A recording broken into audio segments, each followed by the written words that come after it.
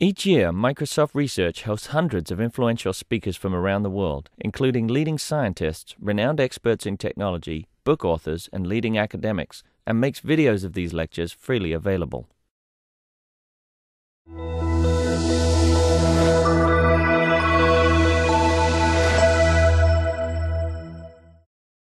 It's my pleasure to introduce Brendan Lucia from the University of Washington. He's a grad student working with Professor Luis Ceze, and he's finishing up this year. He's done work, I think, with a number of people in this room before, and he's going to give a talk on his PhD research. So, Brendan.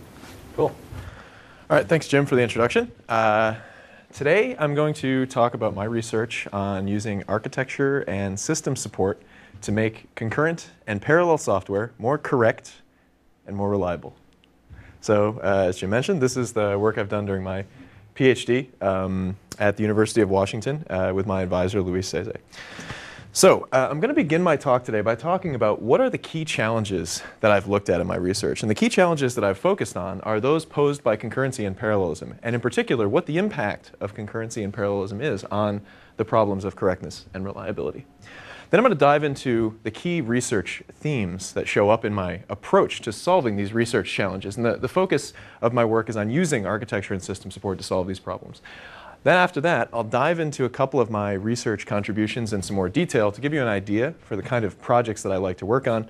And at the end of my talk, I'm going to talk about some of the things that I'm interested in the future going forward. So first, I'll talk about the key research challenges that I've looked at. So I'm going to show you now that concurrency and parallelism are essential and they're unavoidable. And there are two main reasons why concurrency and parallelism are essential and unavoidable. And that is that there's pressure from the bottom because technology is changing, and there's pressure from the top because the applications that people care about running on computers are changing. So I'll talk about technology first.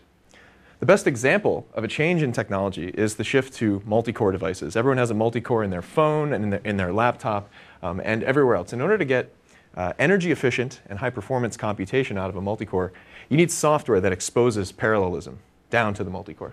And at the other end of the spectrum, we have warehouse scale computers. These are the things that run our data centers, and to fully utilize these and get energy efficiency and performance, you also need to write software that maps computation across all the nodes in a data center. So we see a need for parallelism because of the shift in technology. This is also true because of the shift in applications that we're seeing. So we have mobile applications and server and cloud applications are two examples of this. In mobile devices, we have little devices, they run on a multi-core, and they're powered off a battery. In order to get energy efficient computation out of a multi-core, you need software that utilizes that multi-core. And that kind of software requires that there's parallelism to map down to the multi-core. So mobile applications demand this especially because energy efficiency is important when you're running off a battery. And in server and cloud domain, you're running on warehouse scale computers. So you need parallelism to get performance. In addition, there's also some concurrency constraints here. Mobile applications need to communicate with cloud applications, and in cloud and server applications, you need to coordinate sharing of resources across simultaneous client requests. So there's really a need, because of these applications, for concurrency and parallelism. So there is a need, but why is that an interesting research question? So to talk about that, we can look back at the model that we have. We're all familiar with this model for sequential programs. In a sequential program, there's one thread of control. And execution hops through that thread of control by doing a series of steps like A, and then B, and then C. And if you're a good programmer, you write your software, and then you give it an input, and you run the program, and you see what the output is. And if you try enough inputs, and you see enough outputs that match the specification that you have in your head or you have written down somewhere, then you can put that software out in the world and have some assurance that it's correct. However, the story is different when we look at multi-threaded software. Multi-threaded software, shared memory multi-threading, is the most common idiom these days for writing concurrent and parallel programs.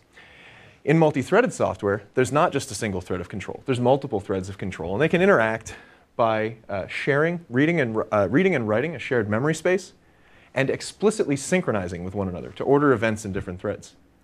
Any events in different threads that aren't explicitly ordered with synchronization execute independently. This leads to what we call the non-deterministic thread interleaving problem. The non-deterministic thread interleaving problem manifests in the following way. If we take this program and we give it an input and we run it and we see its output, we might get one output on the first execution with that input. If we take the same input, run the program again, we could get a different output. And the reason is that independent operations in different threads could execute in any order in those executions, potentially changing the result of the computation. So the non-deterministic thread interleaving problem has several implications. The first is that these programs are hard to write.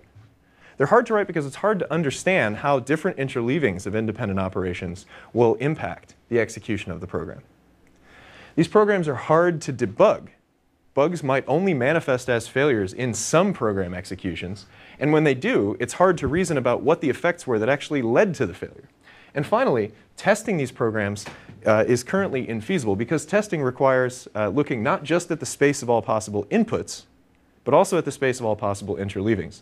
Although there have been some advances in recent years in the area of testing multi-threaded software by some people in the room. So it's getting better, but at the moment it's still infeasible to comprehensively test these programs.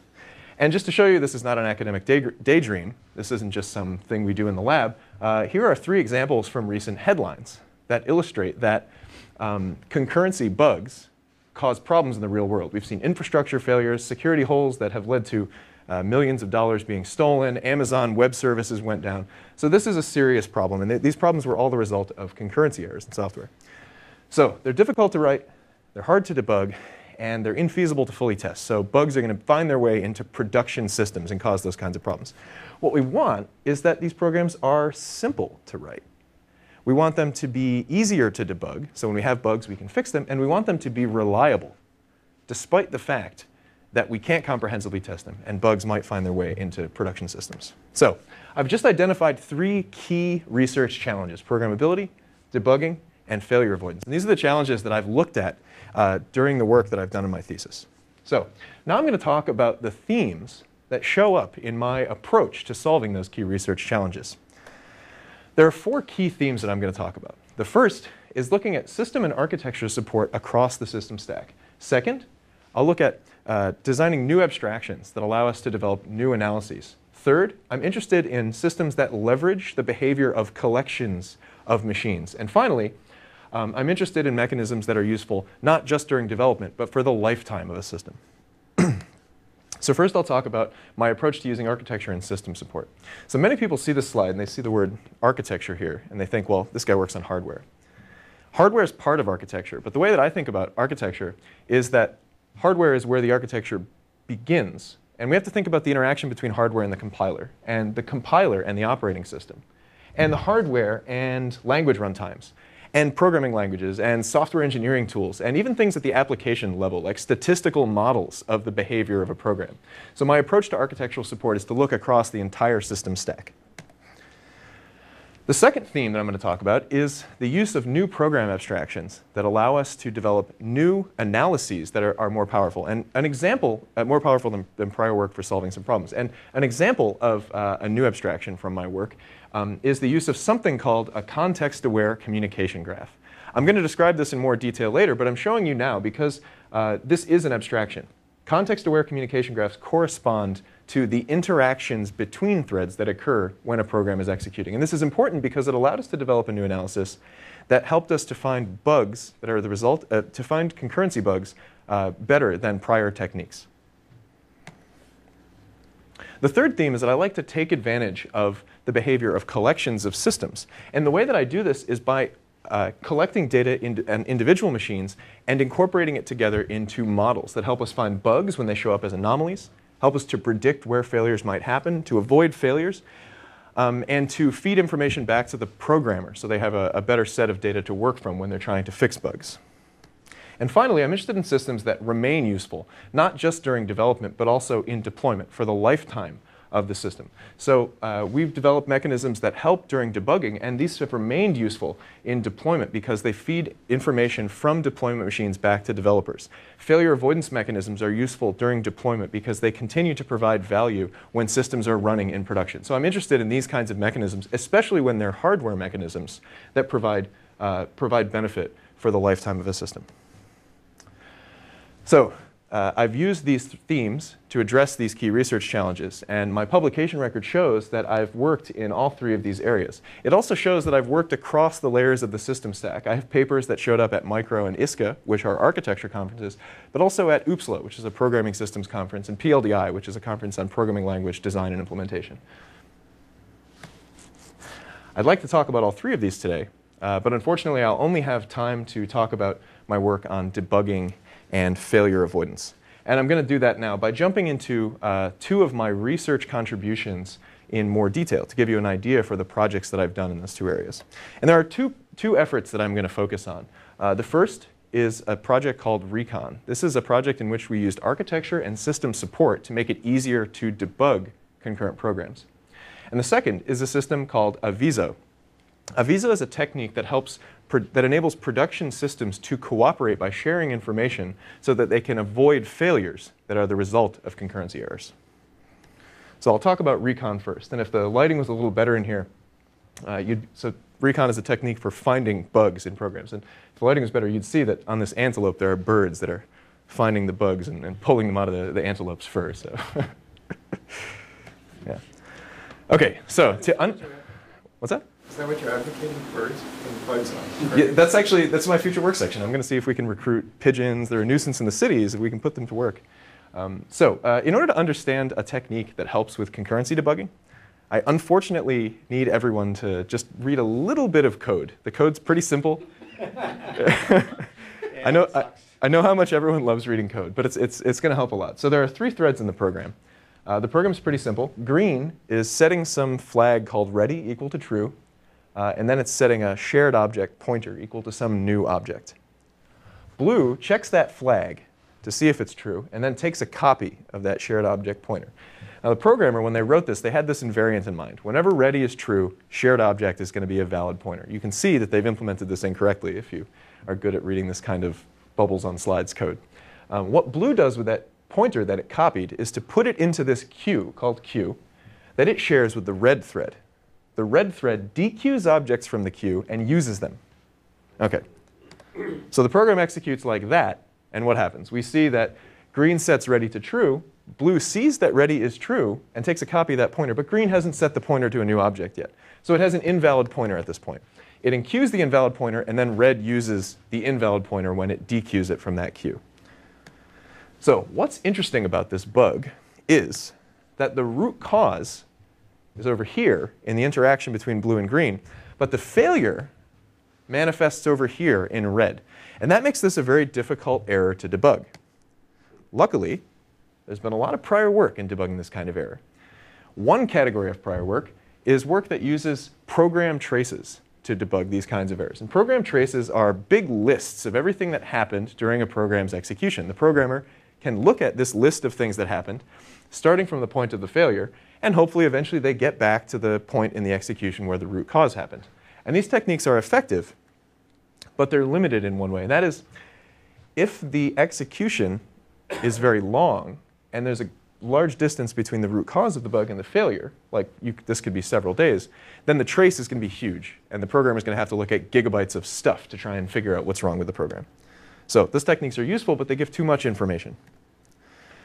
So there's been other techniques that try to help debugging by focusing in on a narrow subset of the operations that happen during the execution. And these are techniques that help to debug using dependence information. So dependences occur when operations access the same piece of memory, like the green and the blue thread are both accessing this ready variable. And these techniques are useful because they focus in on just the operations that the programmer might care about. But in fact, they sometimes give too little information. Like you can see here, these operations are dependent, so they might be selected in one of these techniques. But they don't tell the whole story. They don't include information about the accesses to the shared object variable. And that would be important for understanding why this bug happened. So what we want to do is develop a technique that gives neither too little nor too much information. We want to show the programmer the root cause, but we don't want to distract them. And we want to take a cue from those dependence-based techniques, and we want to give the programmer information about communication. Communication is inter-thread dependence. When one thread writes a variable and another thread reads or overwrites that, that's when we have communication. So we want to show the programmer when that happens too. So our goal is to develop a debugging methodology that can reconstruct the root cause of failures. We want to include all the code that's involved in the root cause, and we want to show it to the programmer in time order, and we want to give them the information about the communication that occurred. When we do that, we have a reconstructed execution fragment. And that's one of the main contributions of this work. These reconstructed execution fragments are actually derived from a model of inter-thread communication that we also developed in this work. Can I ask a question, Daniel? Yeah, absolutely. So I have a strawman proposal for solving this problem. Say again? I have a strawman proposal for solving this problem. OK, what is it? The proposal is you ask the programmer to write down the invariant that you mentioned. And then check it. And then check it dynamically. And will fail exactly at, at that window. So the problem is that the programmer often doesn't really know that invariant explicitly. They have it sort of implicitly in their brain. And I think often programmers haven't thought far enough ahead to really encode that and crystallize it and put it down in code. There's also the problem of asking people to express invariants in code, which can sometimes be complicated. Actually writing these things, that was a simple invariant, but invariants could be much more complicated. You could have pre and post conditions on API entry points, and you could have data structure invariants that are not so simple to express. That work is complementary, though. I think that's a great idea. I wish people would do that. So, cool. Yeah, feel free to interrupt if you have questions. We have a fairly long time slot, and we can talk in the middle of the talk if you like. OK, so we want a debugging methodology that produces those reconstructed execution fragments. And here's an overview of the methodology that we developed in this work. The first step is that the program crashes and someone sends a bug report to the developer. The developer looks in the bug report and sees that there's some bug triggering input, and they use our tool to run the program repeatedly with that bug triggering input. Our tool generates communication graphs, in particular context-aware communication graphs, which I mentioned a little earlier in my talk, and I'm going to explain in detail in just a second. Having produced a set of context-aware communication graphs from many executions, the programmer labels each of them as having come from a program execution that manifested the failure or did not, so buggy or not buggy. Then our tool takes that set of labeled communication graphs and it builds a set of reconstructions that might help the programmer understand the bug. Then the last step is to look at that set of reconstructions and assign a rank to each one, so the programmer knows which one is most likely to be beneficial to look at when they're trying to figure out why a failure happened. OK, so now I'm going to go through each of those steps in a little more detail, starting with what communication graphs are and how we build them. So communication, as I said a second ago, happens when one thread writes a value to memory and another thread reads or overwrites that value. We can pretty naturally represent that as a graph where the nodes are static program points and edges exist between nodes whenever two instructions have executed during the execution. So we have the source, the sink, and we have shared memory communication indicated by the edge. If we do that, we have what we would call a simple static communication graph. Static because the nodes represent static program instructions. And in fact, this is a little too simple. The way that it's too simple is that representing static program instructions in this graph doesn't differentiate between different dynamic instances of the same program instruction. So if you're going around a loop, the first iteration of the loop is the same as the second, and so forth. Whereas for understanding why a bug happened, it might be interesting to differentiate between instructions executing in different contexts. To get around that, we could look at a dynamic communication graph.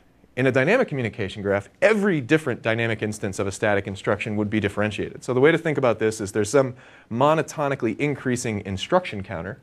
Whenever an instruction executes, it adds a node to the graph that's identified by the instruction address and that counter. This is essentially a program trace. And so while this gets around the problem with the static graphs, the problem with this is that it's unbounded. So we end up with that too much information problem that we had before. In this work, we developed a middle ground between the simple static graph and the unbounded dynamic graph. And we called that a context-aware communication graph. The key idea in a context-aware communication graph is that a node represents a static instruction executing in a particular communication context. We add communication context to the nodes. The communication context encodes abstractly a short history of communication events that preceded the instruction represented by that node. So if there's some sequence of communication events and then an instruction executes, that's one node in the graph. If there's a different sequence of communication events and then that same instruction executes, it's another node in the graph. So we differentiate between different instances of static instructions. Sure. So a couple of questions. OK. if I have a loop with the instruction in there, I can have multiple instances of the instruction with the same communication graph label. If the communication is outside the loop, say. Yeah, so if you are in a loop and there's no communication taking place, then you would add multiple instances of that instruction. I mean, in practice, the graph doesn't grow. The node is already there, so we don't add anything. Okay. And what communication you mean shared memory communication? Yeah, I mean shared memory communication in the way that I described before. When one thread writes a value and another thread reads or overwrites it, that's when communication occurs. That's, yeah. Semaphores and all the other locks and all those other things, how do they connect? So those would show up as, so the question was whether synchronization operations would show up in the communication graph. And in fact, they would, because they manipulate pieces of shared memory. So as you'll see in my implementation, we instrument programs at a very low level, and we have another implementation which uses hardware support. So we're observing the execution from a very low level of abstraction, and all these things look similar. They look like shared memory operations. Sure. Should I think of these labels as being like logical clocks? No, I would think of them a little more like calling context in a compiler analysis, but instead of being calling context, we're looking at communication context. So rather than abstractly encoding a call stack, we're abstractly encoding the sequence of communication operations that preceded this operation. Did that help? Yeah, I'm trying to understand what's wrong with the logical clock analysis, like in a distributed system where each node maintains a clock based on messages and sequences. So essentially what you're doing there is you're encoding the communication that's happened. It seems like the same. It seems like it should be a dual. They encode similar information. This, I expect, is cheaper to implement, which is one of the reasons that we did it this way, because we only have to do things when things actually share, not preemptively on other operations. So, yeah. So going back to the same question. Sure. So I'm trying to understand what you mean by preceding. So for T9, the communication, T9, let's say T equals 9, that read a value that's written by T equals 4. So you put the green dot there. So the green dot, yeah, so I was hoping to gloss over those details, but I can get into those details now. So the entries that go into the context are indicators that say a local read or write happened, a read or write that didn't communicate, or a remote read or write happened, meaning that a read or write happened which did. So that's how we abstract away the addresses. Oh, so you don't know where you read it from, but you know that it's a remote. Right? We know that it's a remote read. So you can actually think of it, our motivation for getting to this abstraction was thinking about coherence. So if preceding some operation, there was an incoming coherence request that showed that some other processor had written to some piece of memory, that would populate one entry in the communication context. So that might be another way of helping to think about it, is local operations are just memory operations, and remote operations are incoming coherence requests. And so one more question. So sure. Let's say T equals 50 was not accessing the same variable as T equals 9. They were accessing different variables. Mm-hmm. Even then, you would put the communication of the previous instruction in the context of T equals 50. That's correct. Yeah. So the context is both local. Mm-hmm. It is intra-thread happens before and inter-thread communication. Mm-hmm. Right. You can think of the context as a thread local property. The context is always being updated, and whenever a node gets added to the graph by a particular thread, you grab the current context and you add it to the node. And then the context changes and you add another node and you grab the new context. Okay. Your context is bounded, so sort of like K-limiting in sort of call graph analysis. Exactly, yeah. You're going to go back. So if I think of it as a happens before graph dynamically, you have a compression technique that is doing basically paths of length k, mm-hmm. and that now becomes your context for identifying a node as unique. Absolutely. In your compressed graph. That's a great way to think about it, is as an analogy to k-bounded calling context. That's the perfect way to think about it. That's the way I think about it. So, okay, I'm going to move on just so I can get through all the content here. So. Yeah, good time. Yeah, I suppose I have time. Yeah. So. Okay. So I just described how we build these context-aware communication graphs. Now I'm going to talk about how we go from communication graphs to these things called reconstructed execution fragments, which I described a second ago. So to build a reconstruction, we start with an edge from the communication graph. And I've omitted the context just so the diagrams are simpler. Okay, then, oh, you know what? I forgot to mention something just a second ago because we got in that discussion. One more thing that we add to this graph is a form of bounded timestamp. And the way that these works is not especially, it's not especially interesting. It's a monotonically increasing counter that we update in a lossy way so the representation remains bounded. So we start with one of these edges, and then we want to build a reconstruction. So we can look at those lossy timestamps that I just described, and we can populate 3 regions of a reconstruction: the prefix, body, and the suffix. And we populate those regions based on those timestamps. So to populate the body, for example, we look at operations that showed up in the graph that had timestamps between the timestamp on this source node and the one on this sync node. And we do the same for the prefix and the suffix. So building reconstructions is very straightforward. Yep? I guess I'm still good. So you only know it was a remote read, right? But you don't know where it read from. So how do you know what is the source and what is the sync?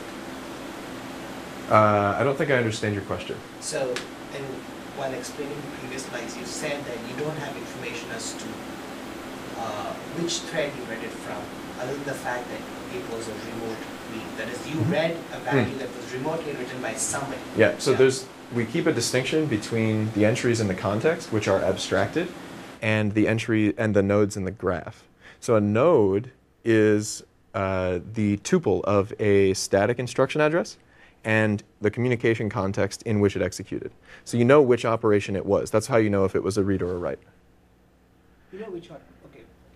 For the arrow, right? So you know that the blue box was actually a read of some read of X. Or overwrite, yeah. And it was a remote read. That is, it read something. There was the write of X by somebody else, some other thread. But That's you correct. don't know which thread it was. We actually do. We keep track of that. We don't record that in the graph, though. So in our implementation, we need to keep track of that because we need to be able to identify when reads and writes are remote.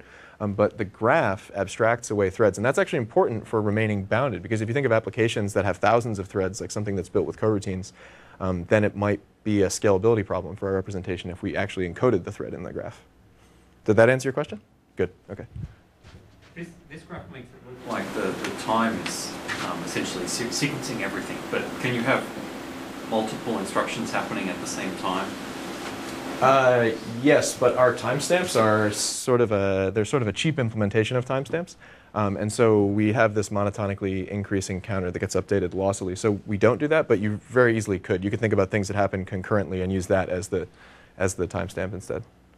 The reason we did this was as a convenience in our implementation, because we actually had... Understand how you do Sure. that across all the different processes in the system. Yeah, so we use the real-time, what's it called? Intel timestamp counter instruction. So you can have multiple instructions happening at the same time. At the same time stamp on different processors. Yes, due to imprecision in that counter, yes, you could. Okay, I'm trying to understand, like this picture makes it look like everything is serialized. I'm trying to understand if you have to construct an arbitrary serialization of all the instructions across all the different processors, or whether your timestamp just gives that to you. The timestamp gives us the serialization. Okay. Yeah, the time. Think of it as a system-wide time that we're using to populate this. Okay. Then I don't understand how you can't end up with multiple instructions occurring at exactly the same time. I mean, RDTSC on 2 machines would have the same value, right? Yeah. So I guess because of precision in that thing, I guess because of concurrency and imprecision in that counter, it's possible. I've omitted that because I don't think it's an especially important detail, but you're right that could happen. If things did have the same timestamp, because they happened on 2 processors that had the same counter, they would end up in the same region of the reconstruction. So you wouldn't necessarily know the ordering across those things, but you'd know which region they showed up in. There's something I'm going to get to which makes it less important to know ordering within a region. Yeah, and I'll show you that in just a second. And I'll come back to your question when I get there if you want. Yeah. So it's actually this right here. So the reason that that's not especially important is that we take... So one of the big problems with dealing with concurrency errors is that you get different behavior from one execution to the next. And that means you get different reconstructions from one execution to the next, even if you start with the same communication graph edge. So we have a way of aggregating reconstructions together that came from different executions. And obviously, from different executions, there will be substantially different and incomparable timestamps.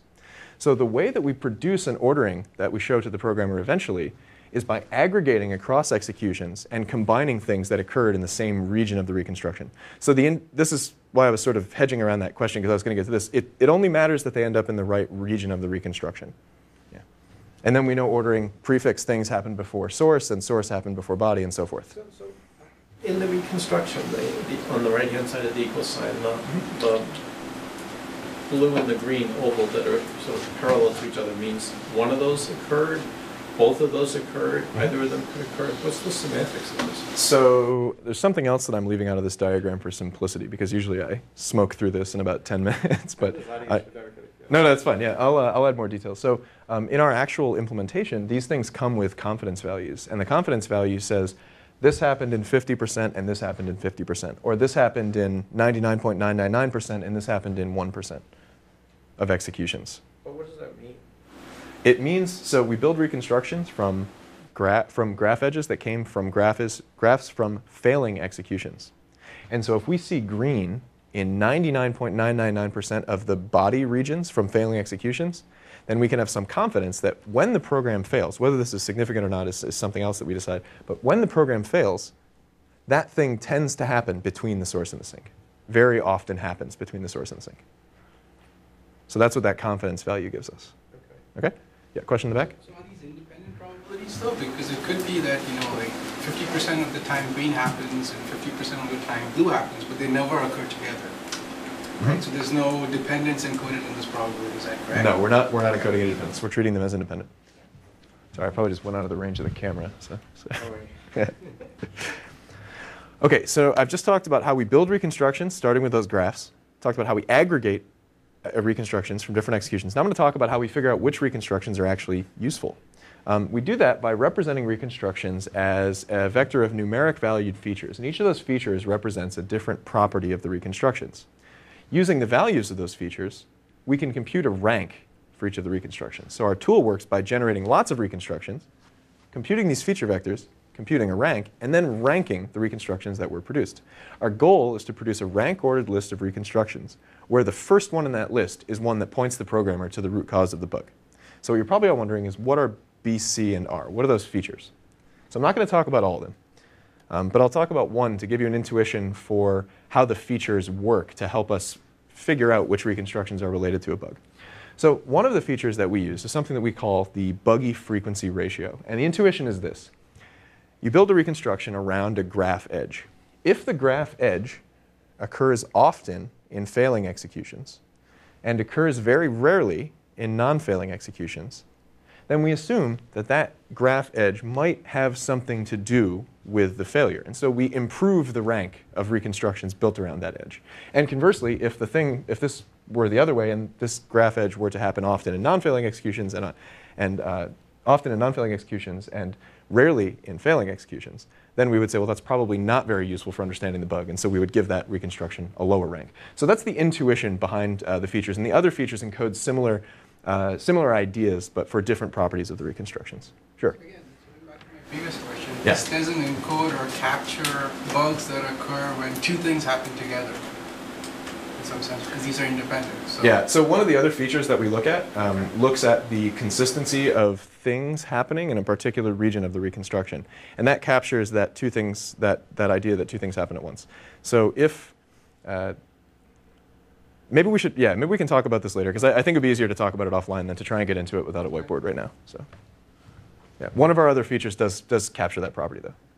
Okay, now I'm going to talk a little bit about our implementation. And our implementation, sure, yeah. So how dependent are you on the quality of labels of buggy, non-buggy? Because you could have a non-buggy run where the bug has just not caused a crash. Yeah, we are completely and absolutely dependent on that property. And something that I'm really interested in my future work is to make systems that can tell you earlier than we know now that something has gone wrong. And I think that's actually a very hard problem in general. Okay, so now I'm going to talk about implementation. Our implementation, we started with a software implementation. We used binary instrumentation. For C++, we used Pin, and for Java, we used Roadrunner. And our instrumentation is simple. We inject code around memory operations, and the code that we inject updates a data structure that represents the communication graph. So you can go to my website, and you can download this stuff now, and you can use it if you want to. And that makes it pretty cool in my opinion because it's practical and you can go and run it on your machine. The downside is that using binary instrumentation is a little bit of a bummer because the overhead can range between 50% for some applications to like 100x. So obviously 100x slowdown is a little bit of a drag, but if you look at tools like Valgrind, you see overheads that are actually similar for some applications. So it's high, but it's not unreasonable. People actually use Valgrind in practical software development. So we saw those overheads, and we were encouraged because it was usable, but we wanted it to go faster. And so we looked at how we could use hardware support to make graph collection more efficient. And our base design for our hardware support mechanisms was a multi-core processor that has coherent data caches. I'm going to add some things to this design, and they'll show up in blue. And those are the extensions that we proposed. The first extension that we proposed is communication metadata. Communication metadata is information that we add to each of the lines in the cache. In particular, we record what was the last instruction to access each cache line. That's enough information to, that's the information that processors need to build the communication graph. We extended the cache coherence protocol to shuttle our communication metadata around, and that's useful for the following reason. Cache coherence protocol messages are sent between processors when communication is taking place in the application. So if we attach our communication metadata to coherence protocol messages and a processor receives an incoming coherence message, they know that communication is happening and they know the instruction with which the communication is happening. So they can actually, using that information, build an edge that they can add to the graph. Yep? When you say instruction, do you mean the IP or? Instruction point, yeah. Okay. Not your previous thing where you had like. Yeah, I was doing that for illustrative purposes. Looping stuff, you still identify each instruction just by the IP. I'm not sure. I think I lost you. Yeah. Right back at the beginning about the problem of the static, identifying instructions statically versus dynamically. Oh, right. So the context is part of our hardware support. I've left it out of this diagram because usually I actually find that I don't get into this much detail in the discussion. I'm really glad you guys are asking this question. This is more fun than the normal talks that I give where everyone's just silent. But the context is part of that. Okay, so you also have some additional information. We have, yeah, we keep the context on the core. So in the metadata, it's actually instruction context tuple that gets stored. Right, and we also add a simple hardware structure to store the communication graph. That's a fixed size FIFO. And it's fixed size, so when it reaches capacity, software trap happens. We have a runtime layer that empties it out, stores it in memory, and you can use it during debugging. We have a software tool that does all the other stuff that I described a minute ago. Sure? So you have to worry about false sharing here, right, in some sense? Yeah, absolutely. So false sharing means that we're going to see communication that didn't really happen, and cache evictions mean that we don't see communication that might have happened, and things get out of date. So that's some imprecision, and we have numbers on that in our paper. We showed that it's not a huge problem for debugging, but yeah, it does show up as a problem. On your software implementation, did you guys look at, in your compiler analysis, or did you have any kind of a compiler analysis that looked at code and said, hey, I can guarantee this is thread local versus not, in which case? No, but we cheated a little bit, and we excluded stack locations, assuming that they wouldn't be shared. In Java, that's reasonable. In C++, people can do whatever they want to, but we find that common practice is not to do that, so we omitted those accesses. Okay, now I'll just talk about some of our evaluation. So we built that tool and we simulated that hardware, and I'm going to talk about how we evaluated that. So if we had just built a compiler optimization, we could take some program, use our optimization, and show that our optimization makes it go lots faster. Evaluating this was a little less straightforward, so we had to come up with a measure of what was the quality of our technique. And we measured quality by looking in that rank-ordered list of reconstructions that Recon produces. The quality is higher if an earlier entry in that rank-ordered list points us to the root cause of the bug. And the quality is lower if there are more things ahead of that root cause reconstruction that don't have anything to do with the root cause. We also looked at performance, which is just the runtime overhead, and we looked at some of the hardware overheads as well. For benchmarks, this was also kind of a challenge, and I guess like some of you in the room can probably empathize with me here. Finding programs to evaluate concurrency debugging tools can be a real challenge because there's no standard benchmark suite. So we actually went to the web and we found programs like MySQL, Apache, Java Standard Library, things like that. And we found bug triggering inputs and we reproduced those bugs and we showed that our tool can actually lead us to the root cause of the failures that the bugs trigger. We evaluated performance using a set of standard benchmarks, Parsec, Decapo, and Java Grande. So here's a high-level summary of the results that we found when we evaluated the quality of our system. The first was that using a reasonably sized set of graphs from buggy and non-buggy executions, 25 was the number, we found that a reconstruction of the bug's root cause was first in that rank ordered list that Recon outputs. That was nice because it shows that with a modest amount of effort devoted to collecting graphs, the programmer is led to the root cause of the bug. We also identified a trade-off with respect to effort, and that trade-off was the following. If the programmer uses more graphs, then the quality is higher. If the programmer uses fewer graphs, they spend less time collecting graphs, but the quality is lower. So they might have to spend time looking through what are effectively false positives in the output. Sure. So does it matter what fraction of the 25 are buggy? Oh, right. So that was 25 buggy and 25 non-buggy. So 50/50. 50 in total, yeah. So suppose the bug didn't occur all the time and it was, 10/40. So we actually, in the experiments that we used to illustrate this trade-off, we used 5 or 15 buggy graphs, assuming that it was harder to get buggy executions, and 25 correct graphs, because correct graphs are essentially in limitless abundance. Okay. Our performance evaluation, we showed 10 to 100 times overhead in software, like I said before, pretty high but comparable to other tools. And there are two sources of hardware overhead that we found interesting. One is, how often do those traps happen, where you have to empty out the FIFO and store it in memory? And two is, how often do you need to update the metadata that's hanging on the end of the cache line? So we found that traps are pretty infrequent. This is less than 1 in 10 million on average. Smiling and have a question. What's up? You hope the traps are infrequent, but what I would argue matters more is how long does it take you to handle the trap and empty out the FIFO, and what's that overhead on the overall performance? Yeah, so I don't have numbers on that. We could talk about that later. But the infrequency helps to amortize that cost. But you're right. I mean, it's really the increase in latency that could be a problem. Yeah.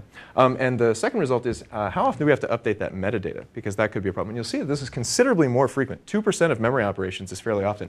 However, in a hardware implementation, this can happen in parallel with accessing the cache line itself. So it's not likely to be a performance problem because it can be parallelized. OK, so just to summarize those themes that I described. So you do that per cache line or per cache line. Per cache line. Yeah, and it's imprecise because of that. Yep.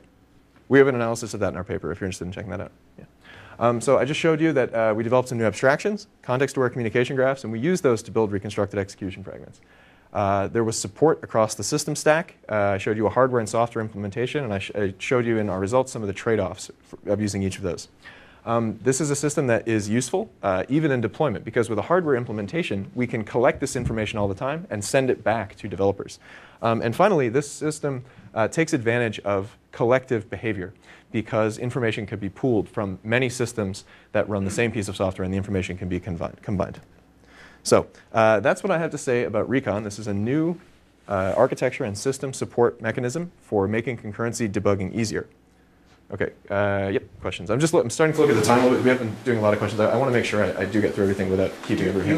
You have one. I don't want to. OK, sure. Seriously. Yeah. So I'm curious, if I did something really dumb, like for instance, I just recorded the last thread that accessed a particular variable, and kept that as my kind of straw man that said this is where the potential bug, this is the IP of the source of where the root cause of a bug could occur. So, OK, what I'm trying to get at is, did you guys do any kind of analysis where you had some sort of a baseline that said that you have a very complicated system? Is there any kind of baseline where you have some comparison that says something simpler like the straw man that Shah said at the beginning doesn't actually do something as relatively as bad? Right. We didn't do that, but something I would really like to do in the future is to actually get some human subjects into the lab and say debug using technique A, debug using technique B, and do a comparison. And maybe not even just across the work that I've done, but across work that has come from other groups. I think it would be a really informative study to see which techniques are actually good. And it might involve collaborating with some HCI people, because that's a little bit outside of my area of expertise, but it could be really interesting to see those results. Yeah, so. I had exactly the same question. Cool. OK. Well, yeah, so that's my answer. And I would love to see more human subject studies going on in this area of research. You don't see that many, and I think it'd be really cool to see more of those. So, all right, now I'm going to change gears, and I'm going to talk about a system that isn't about finding and fixing bugs for a programmer, but rather it's about systems cooperating to learn how to automatically avoid failures. And you can see, just like these buffalo are all looking outward, they're cooperating to avoid failures, which would be lion attacks or something in this example. So these photos are in here. I took a trip to Zimbabwe, so I've got a bunch of stupid vacation photos in my talk. There's still a bird on one of the buffaloes. bugs that this. Yeah, debugging and failure avoidance are really synergistic. They go together. So, okay, so I'm going to start this section of my talk with an example that shows you at a high level how our system works. But first, I'm going to talk about how things work today. When you develop software today, you have your development and debugging system. You make your application, and then you push it out to the deployed systems like this. The deployed systems run, and sometimes they get one of these thread interleavings that leads to a failure. So this might be a concurrency bug. And if you're a good developer, you collect a core dump, and you have that sent back to your development and debugging box. And with the core dump in hand, you can spend time trying to come up with a patch and figure out what went wrong with the program. The interesting thing about this is the developer is active, but the deployed systems are passive in this process, just waiting for a patch to come from the developer. In the meantime, the deployed systems might experience the same failure over again, degrading the reliability of the community of systems. So in this work, we had the idea to make the deployed systems be active in this process as well.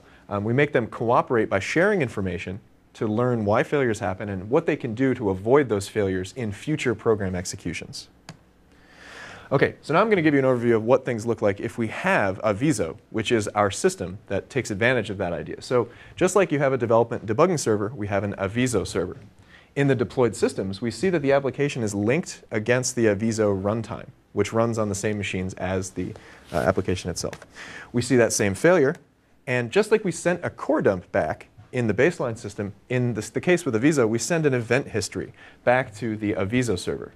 Aviso does some analysis on that event history and says, the information that it extracts from that analysis goes into building a model of what happened in that failure, what happened preceding that failure. And it's important to note that this is a cooperative model. Anytime a failure happens over here, it ships an event history over to the Aviso server and contributes to that model. So nodes are cooperating, deployed system nodes are cooperating by sharing information. Using the cooperative failure model, the Aviso server generates constraints on the execution schedule of the program that restrict the order of certain events in different threads. And when Aviso finds a constraint that prevents a failure, it ships it back across to the deployed systems. The deployed systems can use those constraints to avoid failures. And note that if one node fails and has a constraint sent to it, that same constraint can be sent to all the other machines trivially, and they can share the wealth of failure avoidance. So are these constraints guarantees, or are they probabilistic? I'll show you. I'm going to get to that. Yeah. So there are three parts to the system. The first is what are constraints and how do they work? And the second is what are the event histories that we collect, and how do we use the information in the event histories to generate constraints? Finally, I'm going to talk about what goes into that cooperative failure model and how is it useful for picking which constraints are going to avoid bugs. So first I'll talk about these schedule constraints. To talk about these, I need to show you a little bit more code. This code is really simple, though. There are two threads. You have the green thread. It's doing something funny, which is set this variable to null and then set it to a new object. So it does two operations.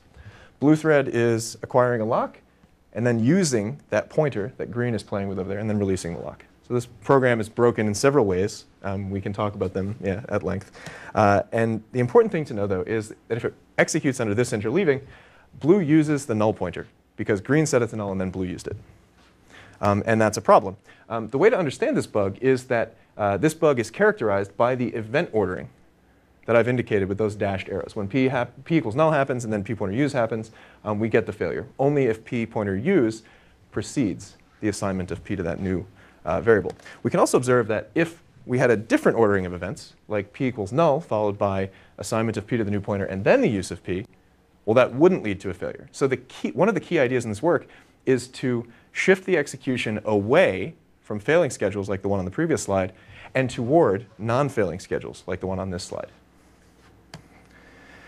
To do that, we developed the idea of a schedule constraint. And a schedule constraint says that a pair of operations contribute to a failure, and reordering around those operations can prevent that failure. So a schedule constraint is really nothing more than a pair of instructions in the execution. And the semantics of a schedule constraint are very simple. We have a schedule constraint like this, and it has the green instruction and the blue instruction. The semantics are the following. When in the execution we reach that first instruction, the constraint gets activated. Subsequently, in the execution, when we reach that second instruction, the blue one, that instruction gets delayed. Those are the semantics of a schedule constraint. And now I'm going to show you with that example why this is actually effective at avoiding failures. It's effective because in this example, you can see that p equals null gets executed. That activates the schedule constraint. Then p pointer use tries to execute. Normally that would cause a failure, but instead the constraint delays the execution of that operation. In the meantime, green steps in, executes its p equals new p, and later, after that delay expires, blue gets to execute its operation without failing. Why do you express it in terms of delay as opposed to sort of, thinking of the second green instruction as enabling the blue instruction to continue? That's a really great question. So why don't we just figure out what instruction this is and make constraints that have all three of those instructions, right? Well, no, I would just, okay, yeah. Yeah, something like that. The main reason is, you'll recall from the previous example, that the failure occurred at this instruction. And so if we want to do forensic analysis in our server, we don't know that this instruction exists. We have an event history, and I'll show you in a second what kind of event histories we keep. And the event history doesn't say anything about p equals new p. But you have the code of the program. We have the code of the program. And something I'm looking at in future work is doing a better job of tuning these delays based on predictions of which instructions might be good constraint deactivators. Yeah, OK. So, these are dynamic instructions. Say again? These constraints refer to dynamic instructions or static instructions. A constraint is a pair of static program instructions. And when a dynamic instance of the first instruction in the pair occurs, it activates the constraint. And when an active constraint is, when a constraint is active and the second instruction executes, then that causes a delay like this. In any thread? Say again? I mean, those instructions could occur in any thread, right? Yeah, so if a constraint is active, because the first instruction executed in one thread, in any thread except the one that activated the constraint. Oh. So not in the same thread, but in any other thread. Yeah, otherwise you'd get some atomic region that prevented itself from proceeding because, yeah. So how long are these delays? So I'm worried about a scenario where this causes timeouts and it cascades with the system and you have even worse behavior. Yeah, so that's a problem. The delays are fairly short, on the order of hundreds of instructions. And we did a characterization of the delay time. We established this empirically. One of the things I want to do in the future is do a better job of figuring out how long those delays should be and if there are program events, as Jim pointed out, program events that we could use to trigger expiration of a delay instead. But we did this empirically and we found a range of, that the range of failures that we were dealing with in our experiments fit into a particular delay window. So that's an area I want to look at in future work. So there's also another concern, right? So what if there was some other constraint between those two green instructions that decided to delay the allocation of P to satisfy some other constraint, right? So then these two delays will cancel each other. Yeah. And so you would not prevent them. Right. So the situation is where you essentially end up with live lock because delays cascade between threads. Not a live lock, because you're using delays, they just cancel out because you have two different constraints there inserting delays, they just cancel each other. Right. So yeah, I agree. This is problematic. One delay could undo the good of another. So the good news is you're only as bad as the program was initially. The bad news is that means that this mechanism doesn't actually work. Another answer to that question is that I'm actually trying to work on a formalism right now that shows that as long as delays are acyclic, and the hard part is defining what acyclicity is for these kinds of things, then you can't end up with situations where delays cause live lock, or in the way you described it, is undo one another's work. So. I don't agree with your statement. You're only as bad as the original execution. Yeah. Introducing delay that kind of causes plus much performance worse degradation. Yeah. With performance degradation. Yeah. You're right. So there is an impact on latency.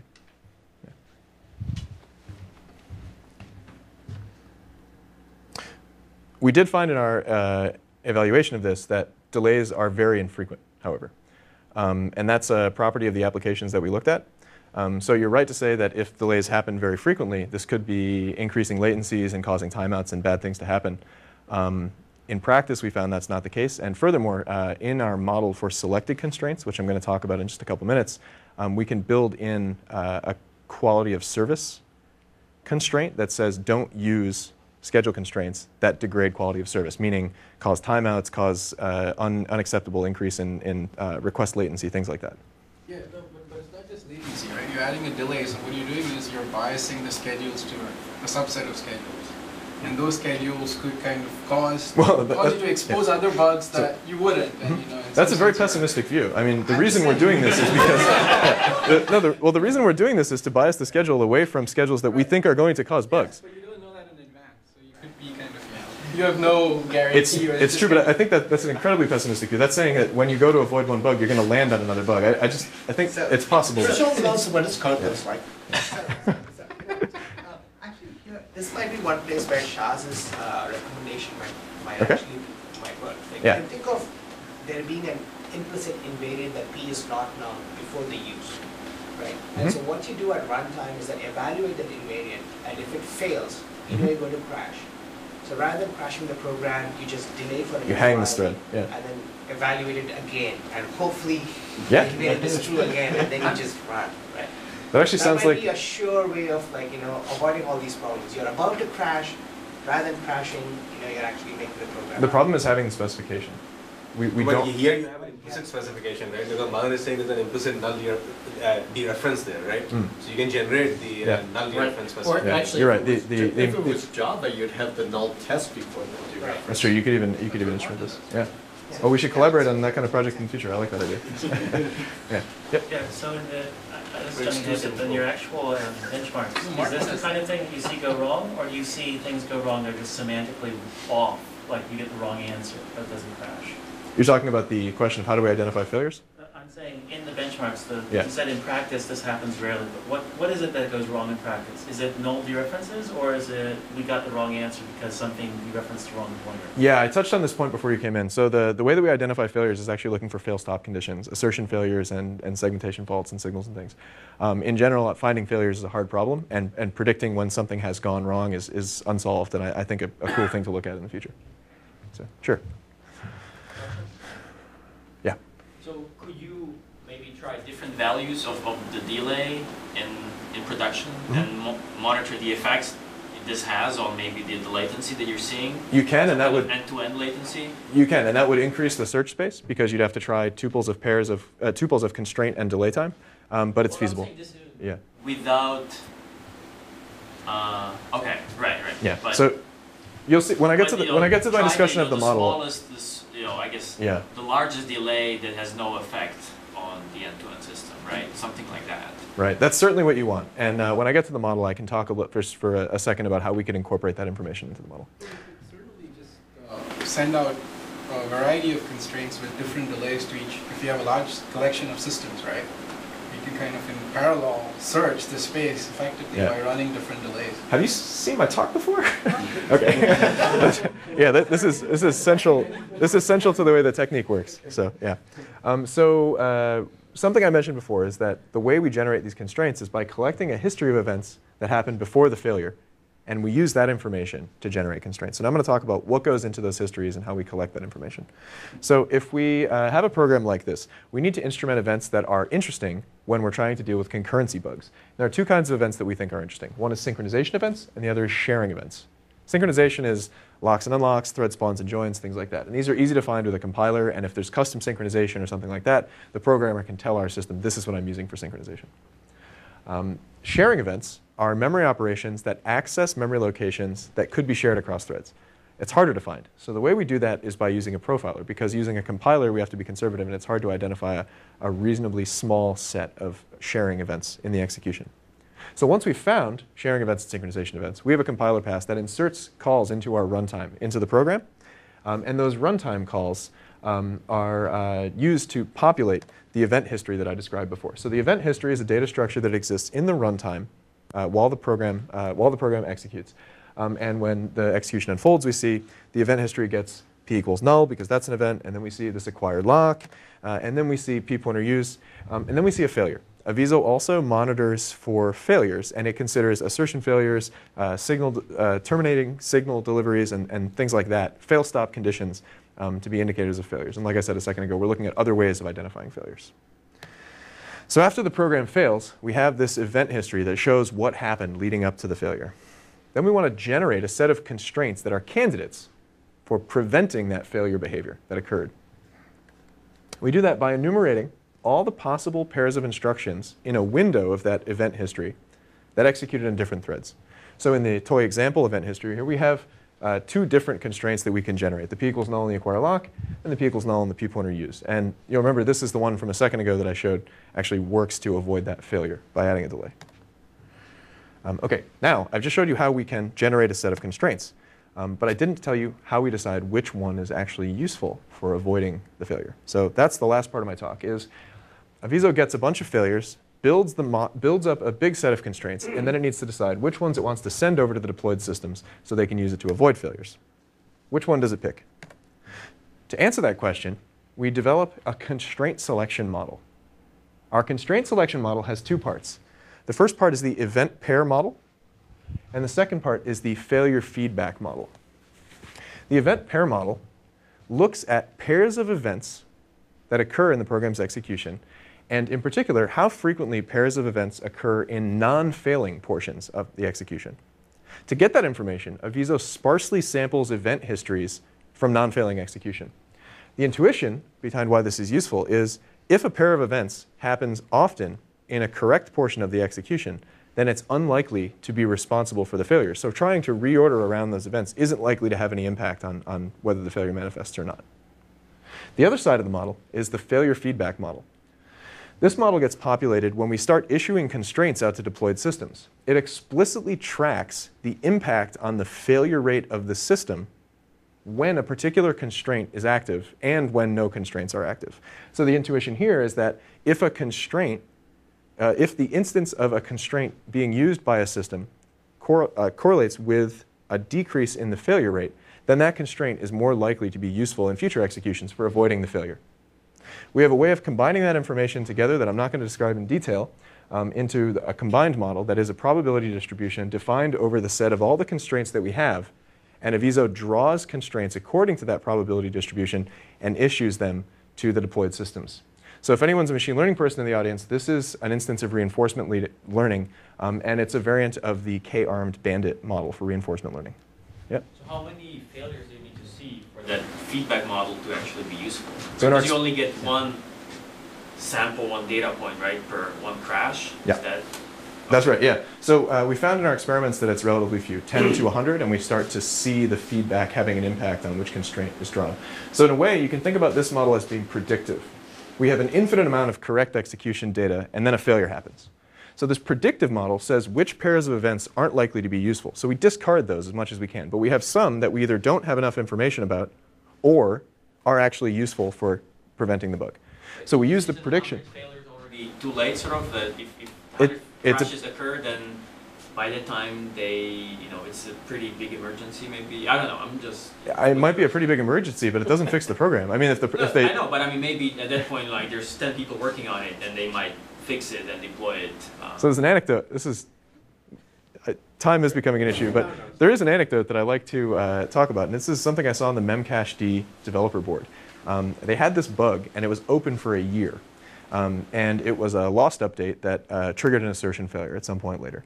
And the developers saw the bug report and then decided to ignore it because they said fixing this would introduce a 7% performance overhead. So it stayed open for a year. Who knows how many people using memcached experienced this bug, saw that their server went down, and then restarted the stupid thing. Eventually, enough bug reports came in that they actually went and finished it, fixed the bug a year later, submitted a patch with the 7% performance degradation. In contrast, our system was able to fix that bug with a 15% performance overhead, which I'll show you later, and it did it in the space of 10 to 100 executions, rather than the number of executions that had bug reports submitted for them in the space of a year.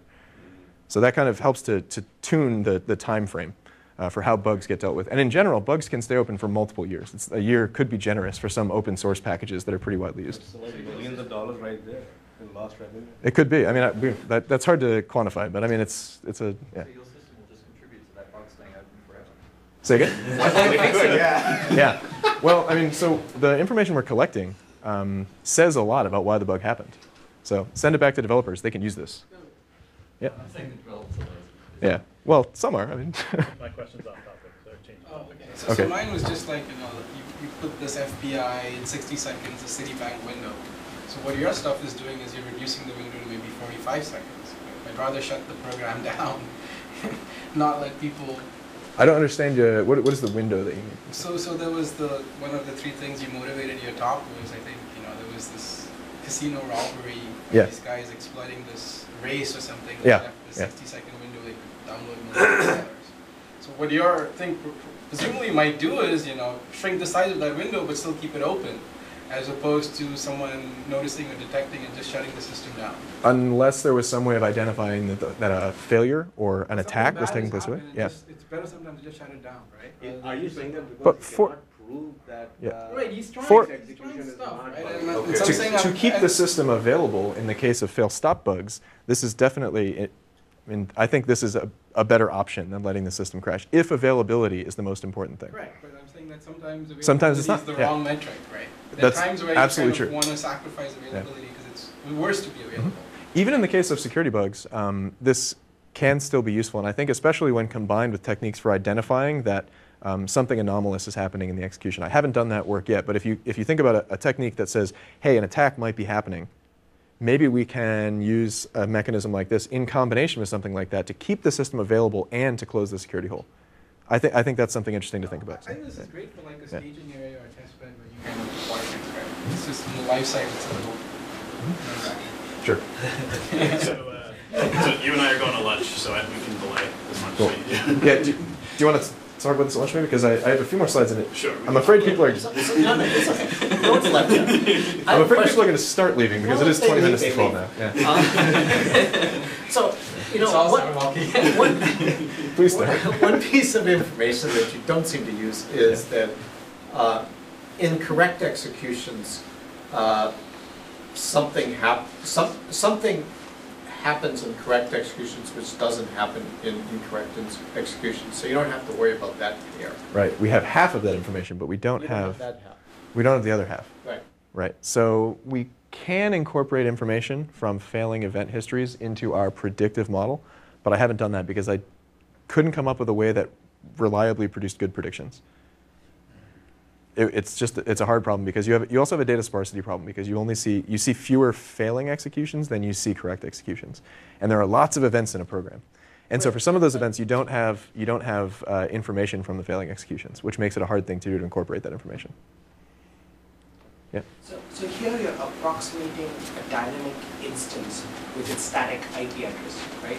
In Yes. a sense, you're not adding any context. We have no. It's context insensitive. And so have you thought about adding more context, like context-aware I have. stuff, and see if does it actually improve the failure prediction? So call stack information would eliminate some spurious delays, but collecting it is expensive. I mean, it adds overhead to collect the call stack information. But you're sampling anyway, right? So you can collect a lot more. No, we're not sampling. So in order to activate a constraint, we would need to know that a particular instruction executing in a call stack was happening. So we would need to do a check that computed the call stack at each activation point.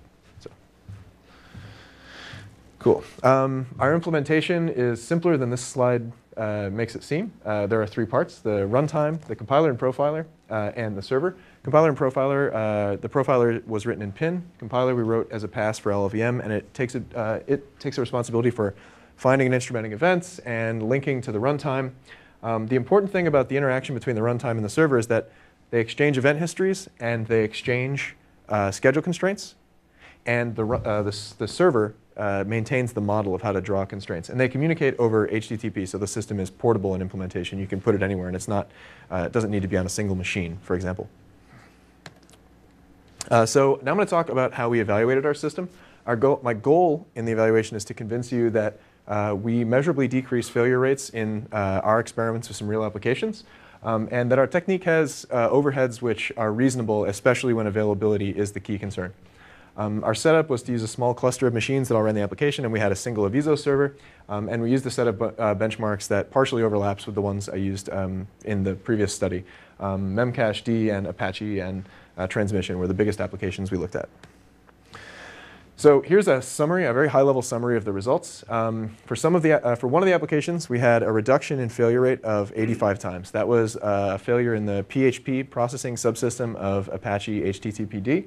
And we saw, 85 times decrease in the failure rate. So it happened 85 times less frequently. So that's one bug. This is one bug. Just avoid hitting it, and it was hit that frequently, but the same 5 times. That's correct. I mean, that frequently was over a humongous space. In our experiments, we used hundreds of billions of requests hitting these systems, so it was a very large space of execution that we looked at. Did you have any executions where you were actually avoiding multiple bugs?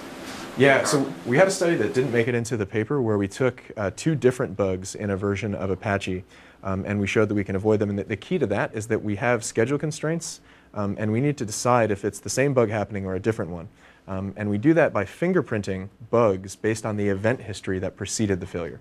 So doing that, we can send one constraint for each bug that we've fingerprinted, and we can solve that problem. It didn't make it into the paper, but we showed that it does work without increasing overhead as like the product of the delay, the overheads. So.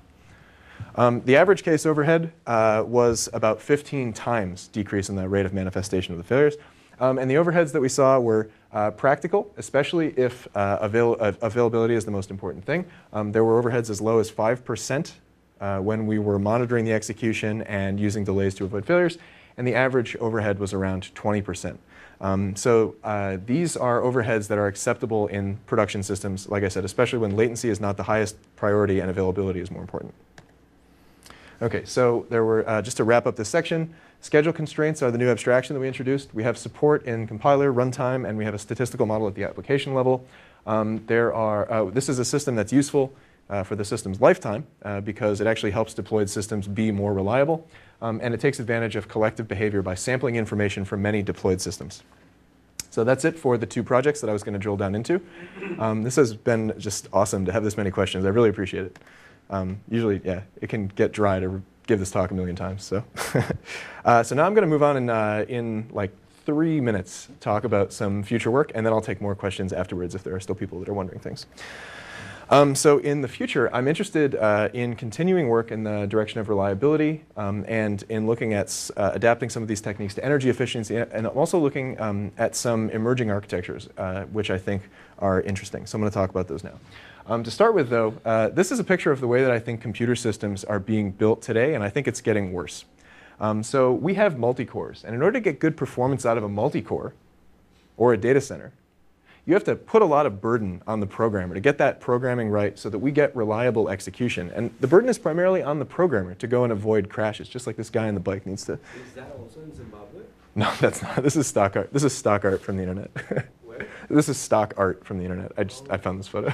I thought it was funny. So this guy gets brick level parallelism, but he pays for it in that he has to carefully stack these bricks on his bicycle. And he gets good performance, but it's really hard. So I think we need to address the reliability problem. In the past, we've been focusing a lot on the performance problem. And I think the problem is getting worse as we move toward heterogeneous architectures, where the programming problem is going to be more complicated.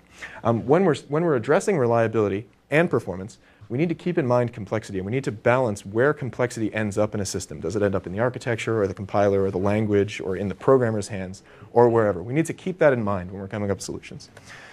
So one thrust of my future work is going to be to continue to look at reliability. Reliability is the problem that I've been talking about. And in fact, I think that as the performance benefits of Moore's law are petering out because of the utilization wall and the power wall, we're going to need to find other ways of adding value to platforms. And this is especially interesting to companies, but I think that this is interesting in general. And one way that I think that is a really promising way to do that is to add features to architectures and systems that improve reliability all the time. And I described 2 of them today, one that has hardware mechanisms and another that's a software layer. So I think there's a big opportunity to do research in reliability. One idea in particular that I'm really interested in is the idea of decoupling the process of developing software from the reliability of the software. Aviso is a really early example of this. You're taking some of the responsibility for avoiding failures out of the hands of the programmer. One area where I think this is especially interesting is in shared resource platforms like cloud applications and in mobile applications. So I think of the process as hardening applications in these kinds of platforms. The programmer doesn't see anything different. They just deploy the software. The user doesn't see anything different. They just get software as it's distributed. Some interesting points related to how we can take advantage of shared infrastructure. Go back to the previous slide. Sure. So is it about the cats? At least in this company, yeah. I've never seen that anybody would care so much about reliability, especially if nothing is visible at either end. Mm-hmm. Then, if the user doesn't see any perceptible benefit, right? Why would a company invest in reliability? They see it by comparison to other platforms. So you have all sorts of reviews on, just take mobile space for an example. You have Android versus iPhone. And if I'm an end user and I'm saying, well, which phone do I want to buy the next version of?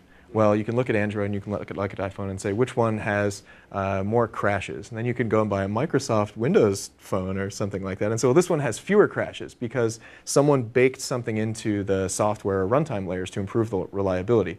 And that could actually... This has never happened in the It's never happened. history of computing. I totally agree with you. And it's never happened because people have focused on making performance better in subsequent generations. Features.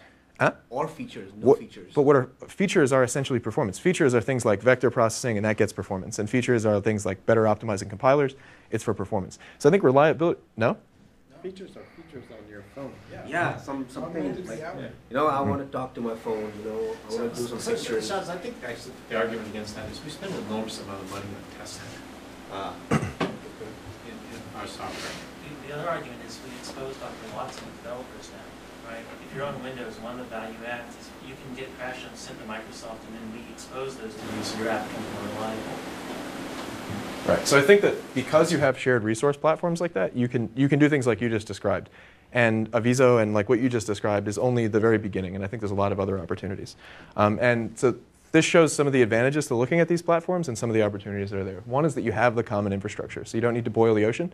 If you want to push a new testing tool or a new optimization technique or a new failure avoidance technique, load it into the platform and you get it. Everyone has to use it. You have control over the hardware. So if you get if you find that you can simplify the programming problem using some heterogeneous hardware for solving some problems, or you can get better performance, you have control over the hardware and the environment. You have massive scale, so those models, like I showed, the statistical models that we use in Recon and in Aviso, they improve when you have more data. And you'll have lots of data if you're looking at a cloud system.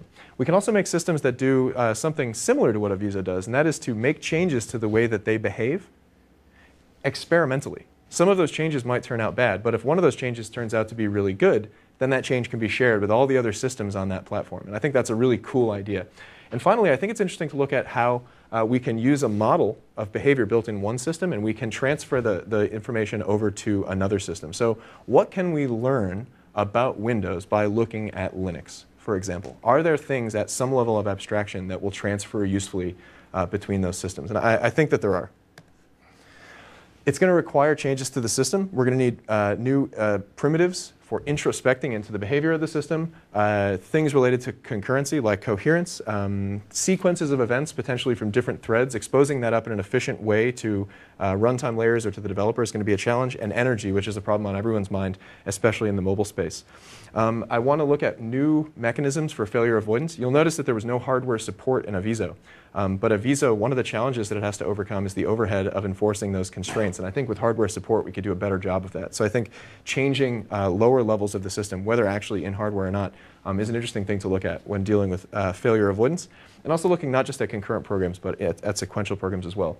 I also think another way to deal with this problem, the problem that programming is so difficult, is to just do the programming for the programmer. So looking at synthesis techniques. I'm working on a project with some natural language processing researchers right now where we mined a bunch of code from the internet, and we're looking at ways of incorporating that into an active learning-based code synthesis engine.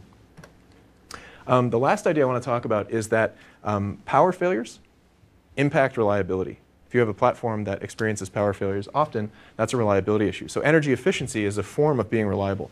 I'm especially interested in this area in the domain of small and unpowered devices. Intel has a little device called WISP. And this was developed in collaboration with several people from academia. And it's a very interesting device because it doesn't have a battery. The way that it powers itself is by harvesting ambient radio frequency energy, charging a supercapacitor, and as the supercapacitor discharges, it does a little bit of computation. That's a really interesting platform because it requires interruption tolerance during the execution.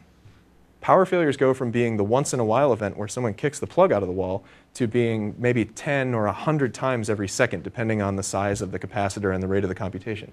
That fundamentally changes the way that you design what is an operating system, how do you program devices like this.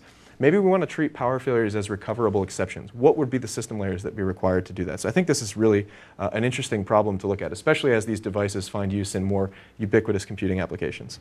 And I also think that looking at ways of avoiding power failures by, for example, trading off